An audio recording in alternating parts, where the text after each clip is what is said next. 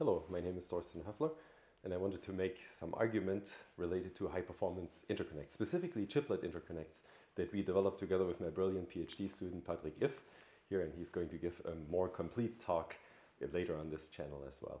So, what I believe, it's all about proximity, specifically in high-performance networking that are mostly HPC and AI use cases today. It really matters where your proximity is, how far you have to go. And you can actually go multiple distances, or you have to go multiple different distances, ranging from millimeters on the very left to hundreds of meters, actually even thousands of kilometers if you think about inter-data center connectivity. So at the millimeter scale, what you have is you have typically connections that are on the same chip, on the same chiplet. So these are called network on chip, and they're not part of this talk today, but very, very similar principles are actually used at the next level, which is called multi-chiplet or in-package interconnect, or sometimes also chiplet interconnect. So these are at the centimeter scale. So we have chiplets that are centimeters of size, and then they are usually put pretty tightly together on a package, and these interconnects, they can span a couple of millimeters up to a couple of centimeters. And then the next level is actually the rack scale interconnect, very often called scale-up interconnect, which is also something I will be talking about later. That's more in the context of Ultra Ethernet, so also not in this talk. And then the largest scale is somewhat the global scale, the global either data center scale, but even planetary scale, which is called the scale-out interconnect, where, as we mentioned, we go to from hundreds of meters up to tens of thousands of kilometers, depending on really what we are talking about. But I want to zoom in a little bit in the smaller interconnect world, as I mentioned before.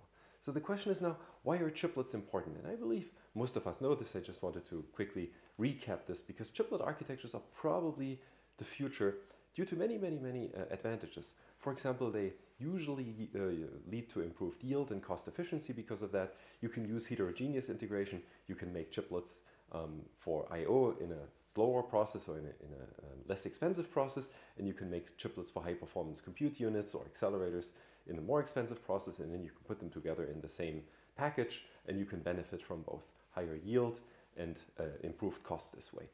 It also enables modularity and flexibility in some sense that you can have different vendors delivering different chiplets to you that you integrate. For example, co-packaged optics chiplets are a very good idea to put together with compute chiplets or even I/O chiplets that I mentioned before.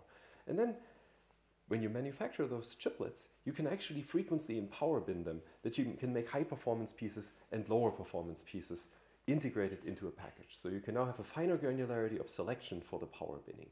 So the question is now, once you have that many chiplets, how do we actually put them together? How do we connect them together to a large system, to a large unpackaged network in some sense?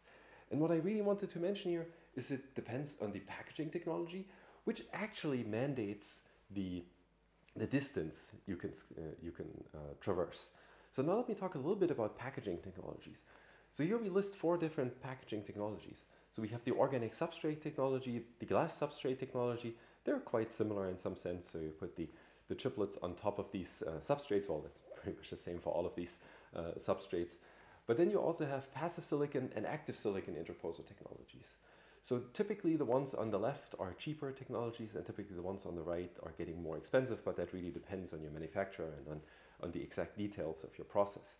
But the nice thing is that the passive silicon interposer can go a little bit wider, and the active silicon interposer can then actually have an active layer of transceivers or repeaters on the chip itself.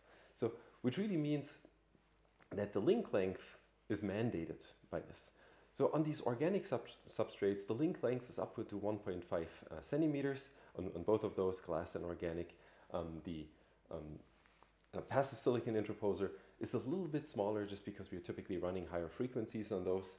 And then actually the active silicon interposer enables us to repeat the signal. So we can essentially go arbitrarily long, well, depending on the size of your chiplet or of your package actually. It could be even wafer scale to some extent if we keep repeating the signal. Of course, then the latency goes up, but that is in the realm of possible.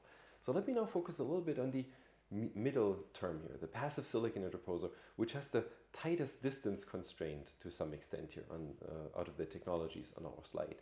So what do we do with this? Well, actually, typically what we do today is we would connect those chiplets in a 2-dimensional mesh shape. So we take square chiplets that are produced by a standard laser cutting process. We would we would put them onto a square grid and then connect them to all their neighbors. Well, this has two problems. The first problem is that actually these chiplets at the boundary, which you can see here, no, actually you can't see the chiplets at the boundary, they would not be connected to other chiplets. So it's a mesh, it's not a torus. So you could connect them, but not in that particular configuration because the distance would be too long to connect the top right to the top left, for example. The other disadvantage is that, as we will see in a minute, they're not optimally connected. So in the sense, the diameter of the resulting network is higher than it needs to be because every single chiplet has at most 4 different neighbors. Now the question is, how do we actually increase the maximum number of neighbors per chiplet? Well, remember, we are in a 2-dimensional surface. And now the question is, what is the maximum number of neighbors we can get for regular tiling of any shape of a 2-dimensional surface? Well, many of you may know this, and I can let you think about this for about a minute. But the answer is relatively simple. The answer is actually a honeycomb pattern. So if you look at the honeycomb pattern, that is the ideal tiling of a 2-dimensional shape without gaps to have as many neighbors as possible. So in this case, there are 6 neighbors, and you can prove that this is the maximum number of neighbors that is possible with such a tiling out of identical objects. And you can find the proof in the archive paper down there, which has also been published at DAC. So now, based on this idea, based on this motivation, we came up with this idea of HexaMesh. So it is not a hexagonal pattern. It's not hexagons like you would have in the honeycomb, but because they would be hard to produce. But we take the same idea and we take the standard 2-dimensional chips, the standard rectangular 2-dimensional chips, and actually we arrange them in a brickwall pattern where you slightly shift each of these 2-dimensional chiplets. And you see overall, you're actually going to produce something that resembles a hexagon.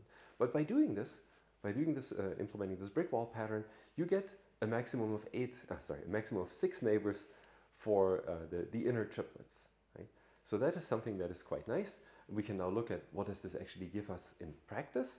Well, in practice, you get an improvement in the latency of about 22% if you're talking about 100 chiplets compared to the standard 2D mesh.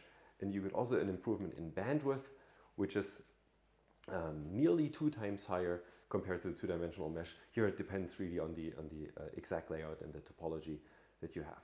But now, this is quite exciting. So by just slightly differently arranging these chiplets, we can enable more neighbors, so 6 instead of 4, increase the throughput and lower the latency. That is great. So that's the first trick I wanted to mention. But now, imagine we give you a little bit more of a distance, like the one on the left. We have the organic substrate or the glass substrate, which can go a factor of 3 further, but again, this really depends on the exact technology details. But you can go further on these substrates, typically. What can we do there? Well, if you can go slightly further, you can actually fold the networks. And one of the key ideas here is to use an idea that comes from the 2D mesh architecture, which leads to a 2D, which could construct a 2D folded torus. Here, we are spanning 2 chiplets with 1 link. So if they're less than 15 millimeters, this is perfectly possible in the configuration I just mentioned.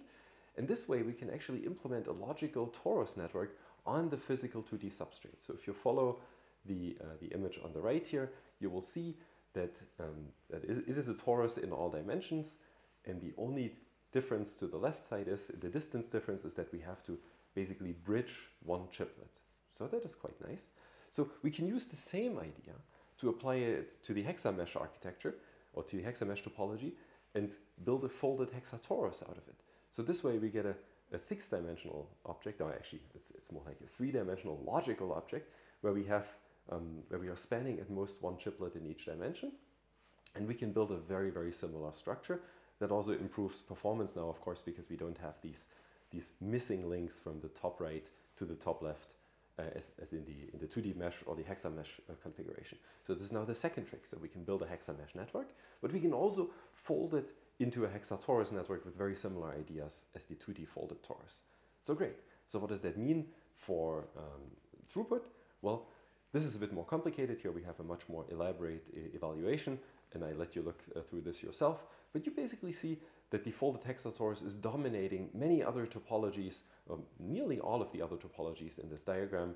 And this is both on organic substrate as well as on glass substrate in terms of both average packet latency as well as total throughput.